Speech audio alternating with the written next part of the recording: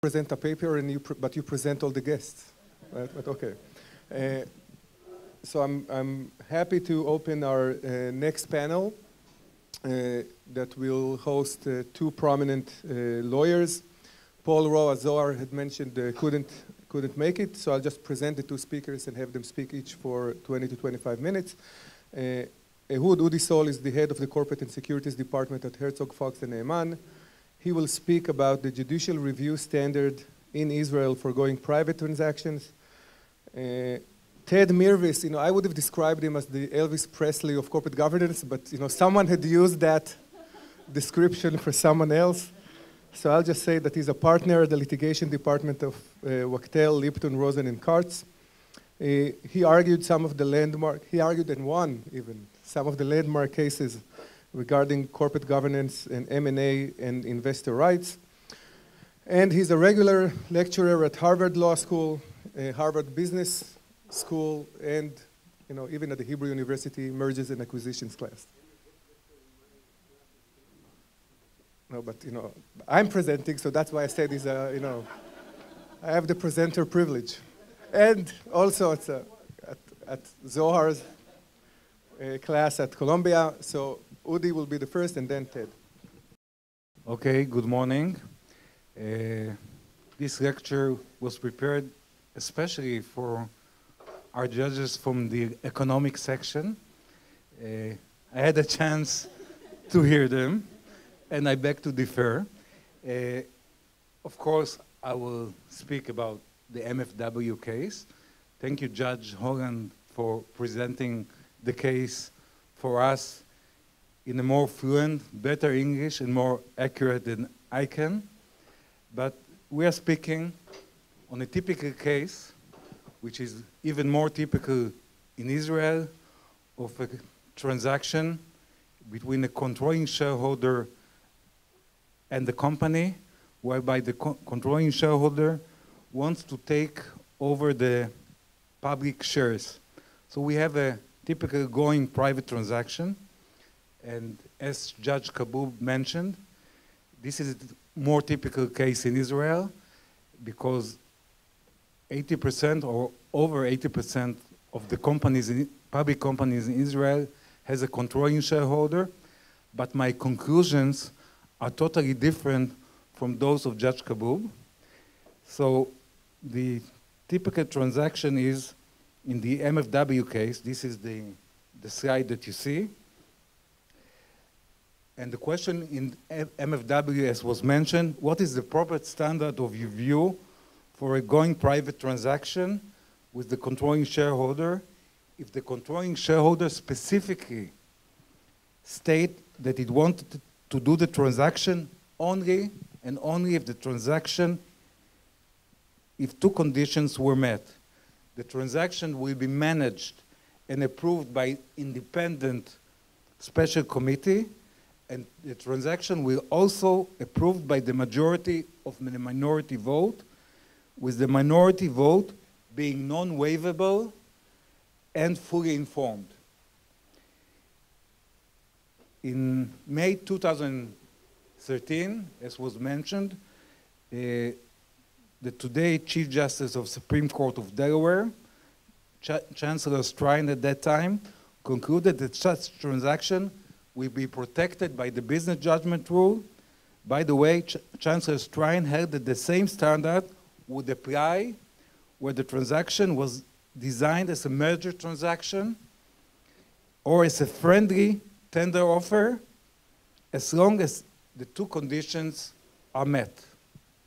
The meaning of the ruling is that the plaintiff will have to prove that the members of the special committee breached one or more of the basic foundation for their fiduciary duties, acting in good faith, acting without a conflict of interest, and acting on an informed basis, or that the relevant information was not provided to the shareholders before they voted.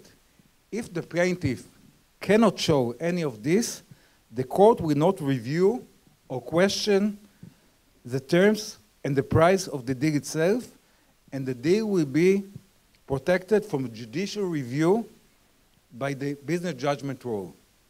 This will be the case except in the very extreme situation of the doctrine of waste, which pretty much never happens.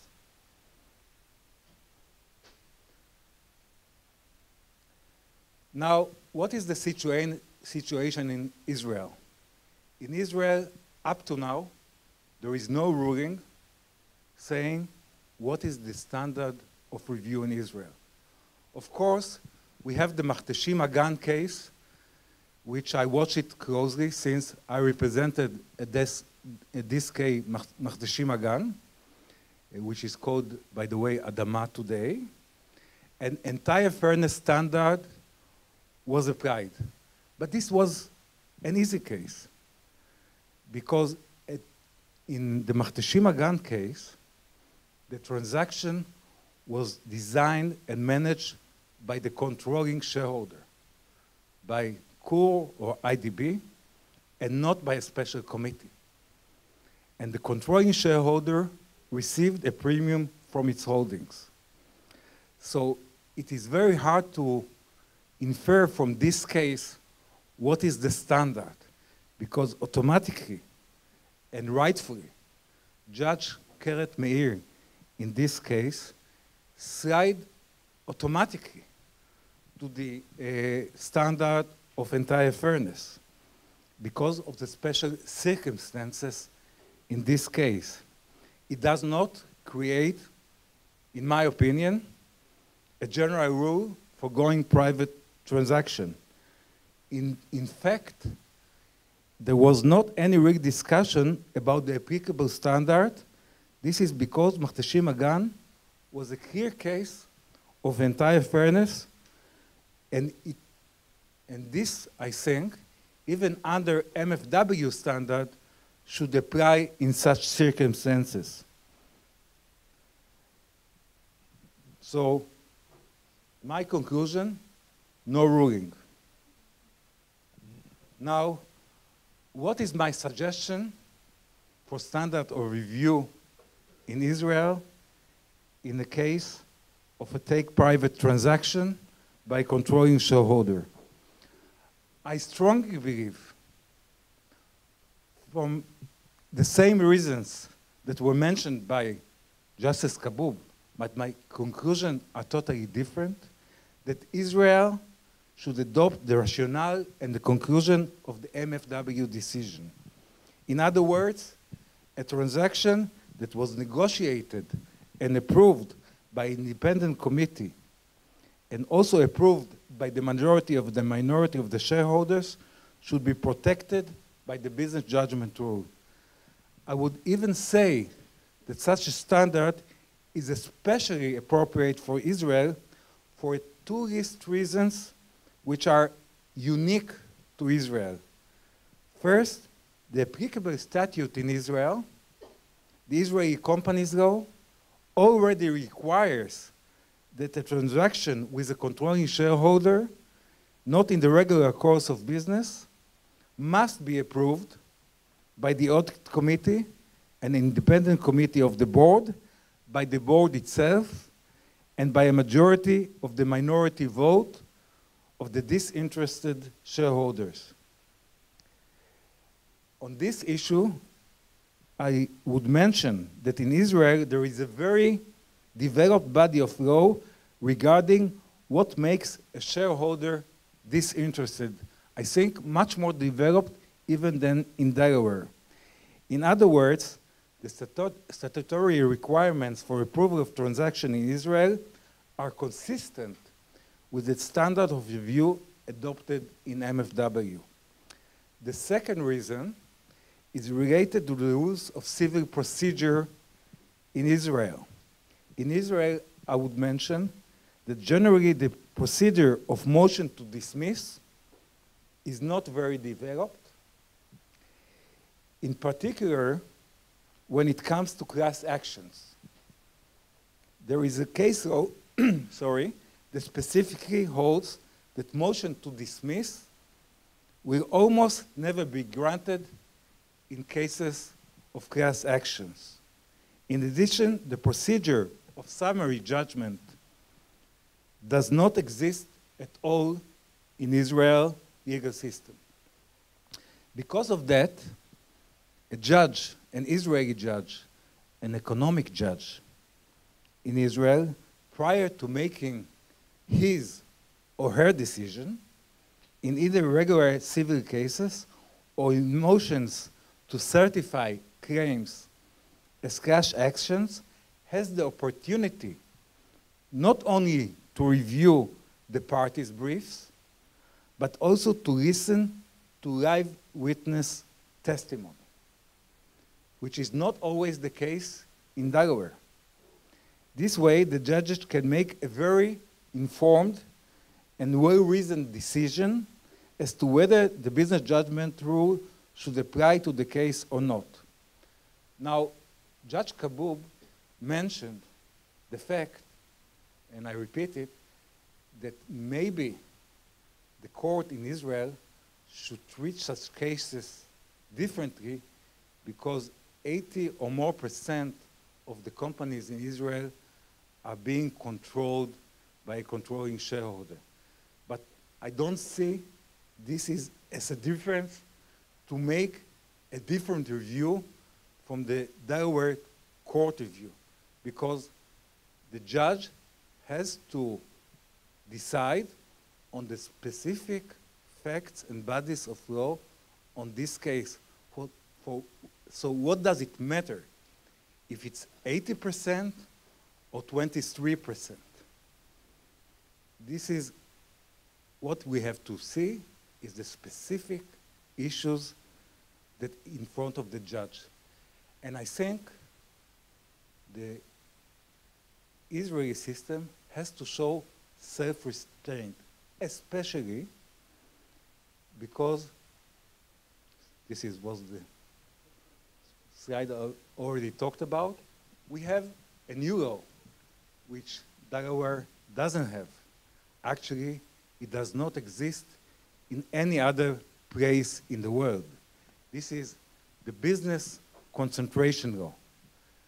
The new business concentration law that is aimed to unfold pyramids, the typical structure of companies in Israel, and to eliminate cross-holdings between financial institutions and non-financial institutions by the same controlling shareholder, this law actually will cause many companies in Israel either to being taken private or to find another solution to solve the issues of pyramids and cross-holdings. Because of this, I think the economic court should expect that many cases, because of this law especially, will come in front of him in the next few years. If the court will not show self-restraint, and I think the court actually has to give a push for controlling shareholders that has to unfold pyramids and issues of cross-holdings. If the court will intervene and will not approve the business judgment rule, I think we'll see a lot of negative effects. And the judge has to understand the anguish and the problems that we, corporate lawyers, directors, advisors, are facing when we are sitting in the boardroom or advising special committees. These are not clear-cut cases that can be looked far behind and look at it as ex post facto and ante. So if we want to provide investor certainty, attract foreign investors, because all those companies will not be bought by local elements which already suffer from issue of concentration law. And if you want to increase confidence in Israel's financial and legal system, I think courts has to show self-restraint And I don't see a difference between a Delaware court and an Israeli court under these circumstances. Now is the time to set the MFW standard as the uniform standard of review for going private transaction with the controlling shareholder. Thank you.